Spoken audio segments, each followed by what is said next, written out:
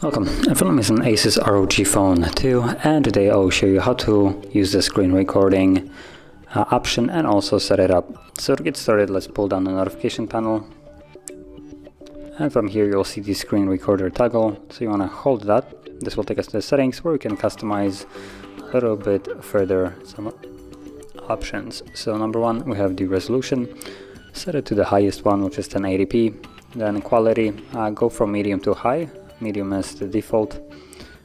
Storage location, now not entirely sure why it's showing us two different options here, considering we only have the phone storage. There is no expandable storage if I'm well correct. And then we have record audio, so you can have either or, no option to record both, which is a shame.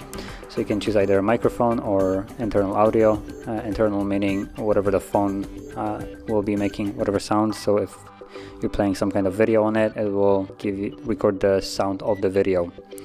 Then we have countdown before recording. I'm going to change that to 0.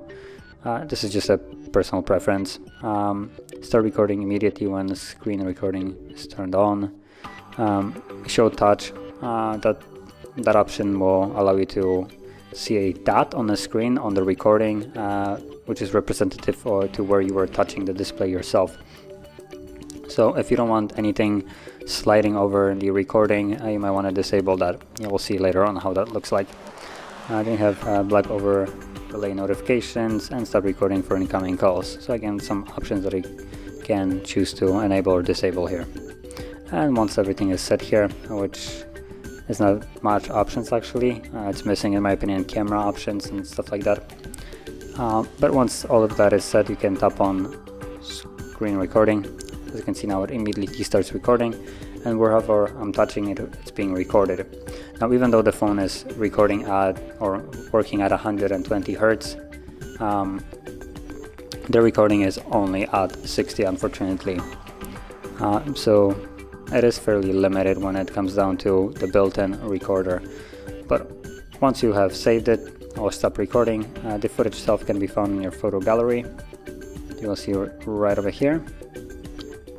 And you can see there's a dot that is recording where I was sliding.